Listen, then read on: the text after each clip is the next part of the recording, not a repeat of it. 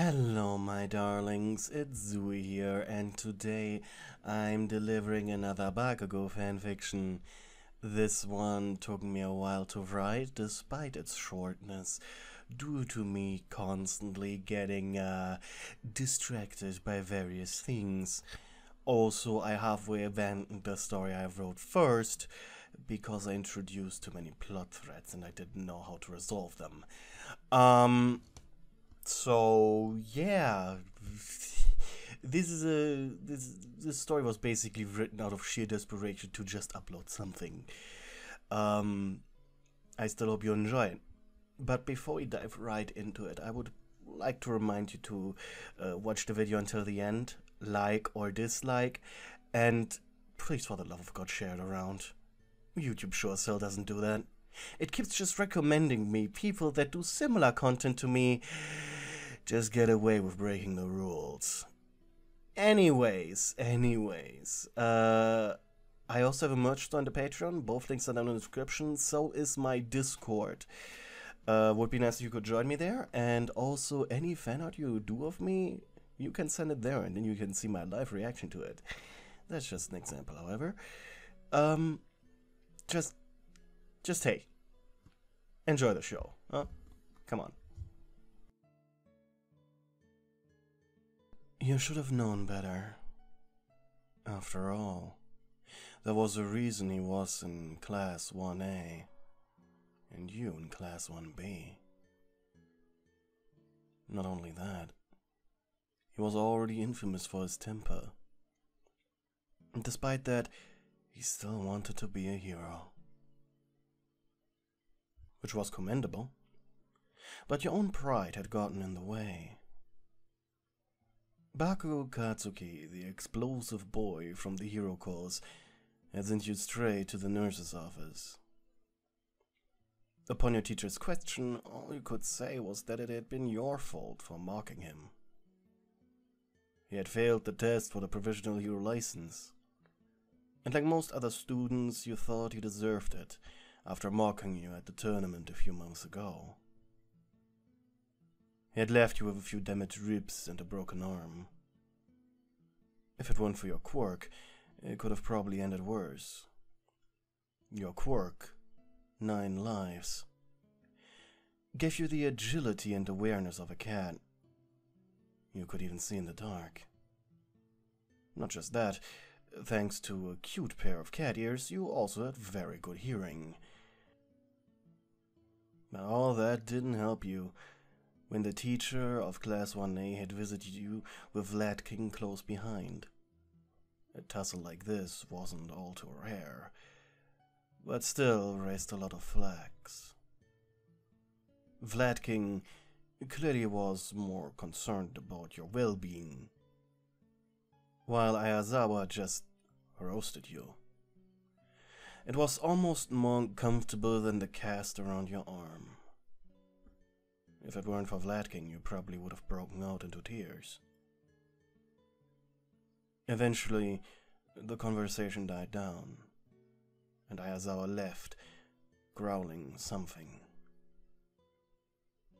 Vlad King, on the other hand, stayed. "You know this is hard for me too," he muttered. "What were you even thinking?" You looked down at your feet. Monomoa said that Class 1A makes fun of us for not being part of their class. Vlad King blinked, anger rising in his chest. He was about to call Aizawa back. His colleague had been too interested in what happened. He didn't stop to ask why it happened. "What did he say specifically?" You sighed. "I don't remember a lot." "Oh, sweet summer child," he said before gently rubbing over your head. You purred, and then blushed in embarrassment. Sorry, sir." Your teacher laughed. "Oh, well, I'll be going now. You'll be brave now. And next time the boy runs his mouth, don't listen. And just tell Kendo. He gave another quick chuckle and left the room, leaving you alone with your thoughts. Which was horrible. The more time you spent alone, the more you felt less like a victim and more like the bad guy. You sighed. You were uncomfortable. You couldn't even lean on your side. Shifting, you tried to reach for your phone when the door opened again. It was Bakugou. You inhaled sharply. He was wearing a black hoodie over his UA uniform. Hood pulled so deep it almost covered his nose. His eyes averted your gaze. "Where's recovery girl?" was the first thing he said. This caught you off guard. With a shrug, he replied, "She said I should stay here until she comes back. Then she fixes this. And it has been 2 hours by now, and, no, I don't know." Bakugou sighed. "At least no one else is here," he growled. "Yeah, why are you here?" you asked, your patience running thin. "To apologize, idiot." You scoffed. "I'm an idiot? You're the one who lost their temper." His face was going red. "You were spreading rumors about us." "I wasn't spreading rumors, I was just repeating what the rumors told me." His eyes narrowed. "You think talking about them would make it better?" What an apology. "If you weren't such a brat with your..." The next part you spoke was in a mocking tone. "Super awesome quirk, these rumors wouldn't exist in the first place." He ground his teeth. He had a strange look in his eyes. You probably hit a nerve. "Stop trying to piss me off," he growled. "I'm trying to be nice to you, you hag." Hag? Where did that come from? "And you think a proper apology is calling me an idiot? And a hag?" He wanted to leave, but it was like something in the back of his mind was stopping him. "You need someone who slaps you every time you act out like a child," you growled. His hands turned to fists. A strange feeling was overcoming him, and he hated how comforting it was. "Apologize. Properly," you ordered. He mumbled something. "I didn't hear that." "I said I'm sorry." You grinned. "Apology not accepted." This was probably the one thing he didn't want to hear. "What else am I supposed to do?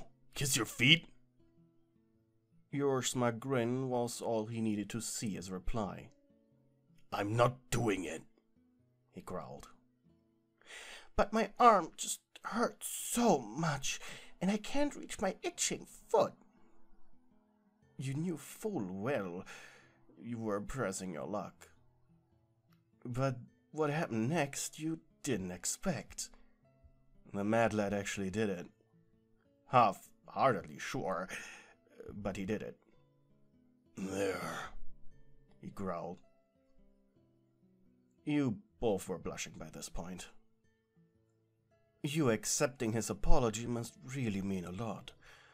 Or maybe... You leaned back and smiled. "Why are you coming around now, Katsuki?" His lips quivered.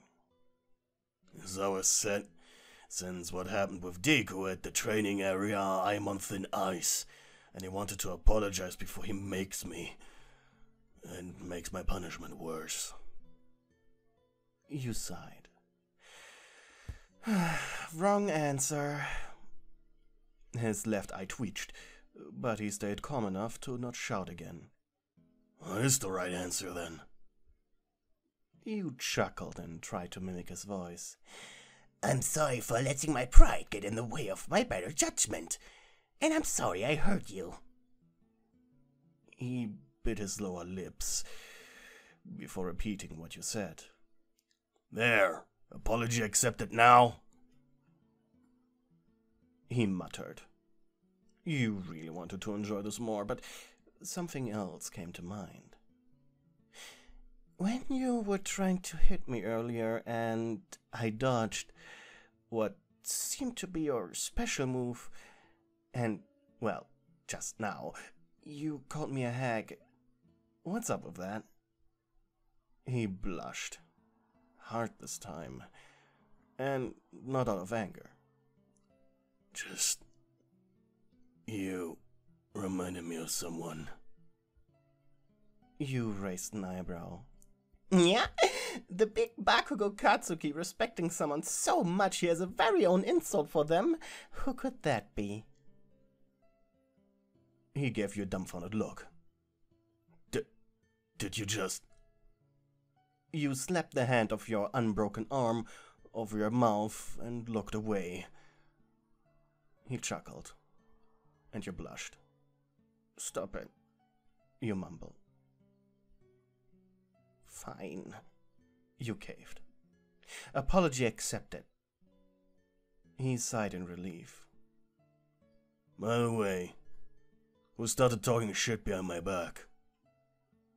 You smiled. Manama. His mouth went up into a grin of pure evil intent. He was about to turn around before you spoke up.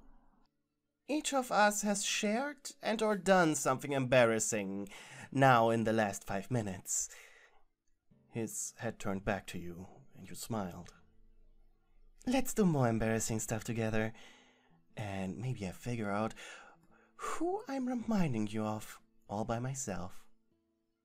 You purred. He scratched the back of his head. Yeah, fine. Talk to me when your arm is sealed up so I can break it again. See ya. And with that, he left.